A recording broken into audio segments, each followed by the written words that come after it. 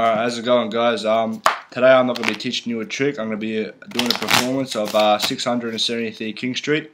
I got to use my know this trick. Anyway, I'm not doing the talking in the trick. I've got a mate that does it for me, and I've just realised something as well. When you go on to perform and you like have a bit of the shakes, or you're struggling to say words, what you can do is you can have a friend or someone close by, and so you know that they're there to support you and everything, and that can give you a bit more confidence when performing tricks. Alright, see you next time. We've got to see him shuffle. That's right. No. We've done with shuffle. Alright, he hasn't seen it. Okay, so we're going to give the deck just a little shuffle, okay? Shuffle the cards up. Shuffle them up, shuffle them up. Put it in any random spot. Chuck these on the bottom. They're pretty shuffled, right? Yeah. Shuffle it up, give decks a cut. There you go, Paul. That's good. Cut the deck, do what you want with them. I'll give myself a little famous cut where I go like this. Nah, I'm joking. Right. There you go. Okay, I'll tell you the story, okay? Yeah, I want to give one more cut. I'll find the paper there. Okay. Whenever you're ready, sir. Am I telling the story? You're telling it's convenient, sorry, no one.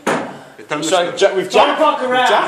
I thought it was Jeff. Oh, it's Jack. It's Jack. Yeah, so we got Jack. We got Jack here. What did Jack do? He went to town last Jack was in town, okay, and he bumped into these two redheads and their two brunette friends. Okay, and they started talking for him. They said, "What's your name?" He said, "My name's Jack."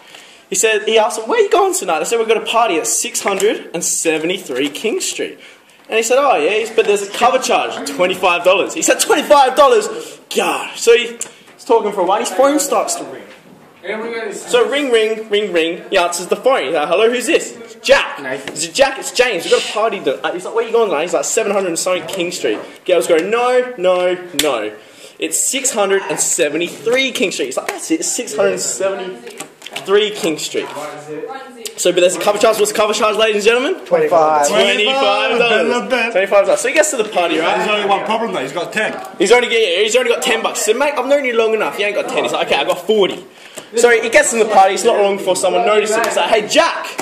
He's like, "Do you want to play some poker?" So who's your poker? We split the deck. Shut up. The glasses, mate. That's killer. So he splits.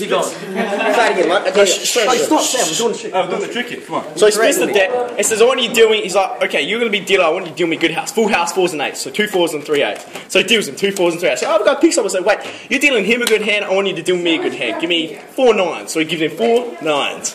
The other guy says, "Wait, giving them a good hand. Give me the best hand. I'll give me 8 and 4 aces. Best hand you can probably get." Then he goes to pick up the pot. I say, "What the hell are you doing?" He said, "Well, Jack, there's no possible way you can win." He's like, "You have a strong hand, but I have a straight flush." Boom! See that? That's killer. See that? A sick narrator.